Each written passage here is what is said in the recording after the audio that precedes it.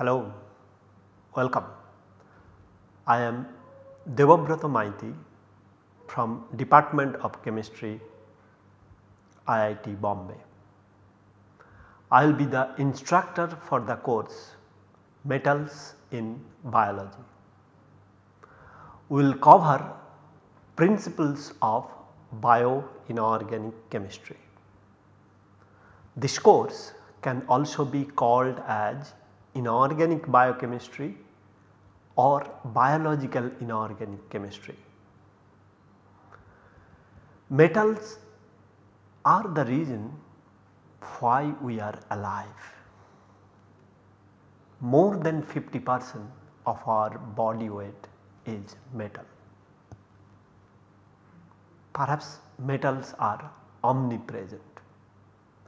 They are at the heart of respiration, electron transfer, bioorganometallic chemistry as well as medicinal inorganic chemistry. We will mainly focus on active sites of metalloenzymes in biological systems. For example, in our body, inside those protein backbone, there is a metal center which is controlling the activity as well as structural aspects of enzyme. These are called metalloenzyme.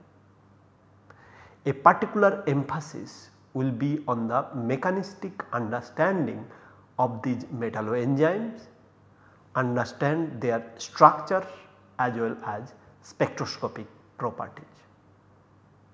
As you may know, nothing is present in biological system without a reason. We will try to find the reason behind nature's choice of a particular metal, the design as well as the reactivity that we see which keeps us alive and let us get going.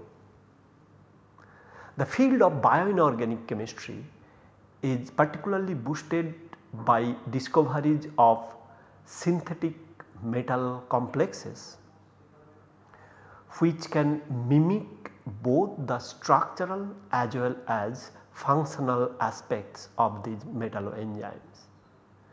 These biomimetic studies over the decades covered many aspects of fundamental inorganic chemistry.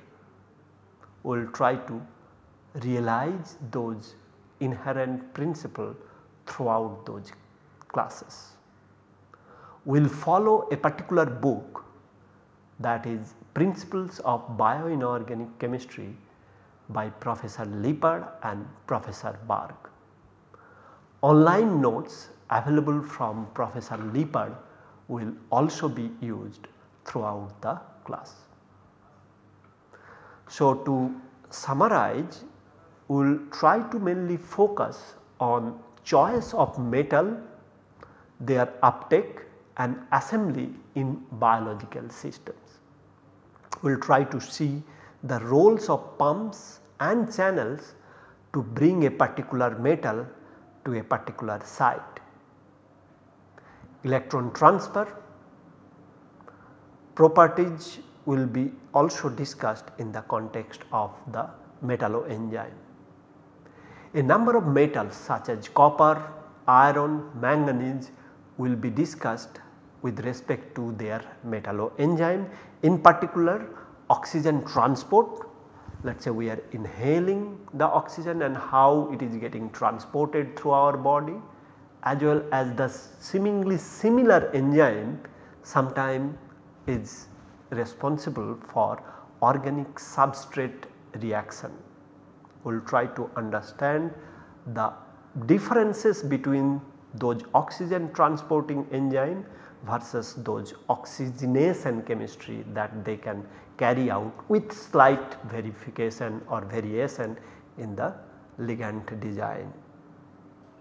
We will see the hydrolytic enzyme, dioxygen reactivity in copper such as hemocyanin, in PHM, DVM, mononuclear monooxygenases.